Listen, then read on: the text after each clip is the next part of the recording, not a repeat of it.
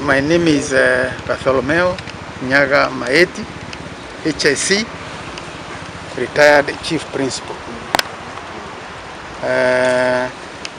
I'm here. I was a headmaster of Chuka High School, Kobo High School, Nairobi School, and the Goji Teachers College. But at Kobo High School, that is where I was the principal of Professor Chuka.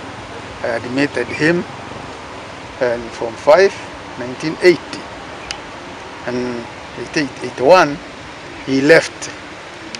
And he was doing biology, and he qualified for university admission. For me, I admitted him, and I gave him a living certificate, and I left in 1981. Well, I came out because in the media there are issues coming out describing that the professor is not educated. In fact, it's a very foolish thing because the records are there. I don't even understand why anybody would say that the professor has not gone through the systems. But we are witnesses. But he passed, got 2 principals and 2 subseats at A level at Kobo High School. And that was enough to go to any university in the world. You know, politics is an interesting game.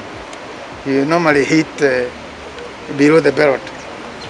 And any politicians, in anything in politics, anything someone can bring anything to further his, or to destroy another one.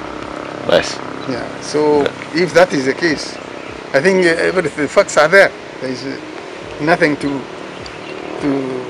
anybody who is giving different information. Maybe is giving a different person.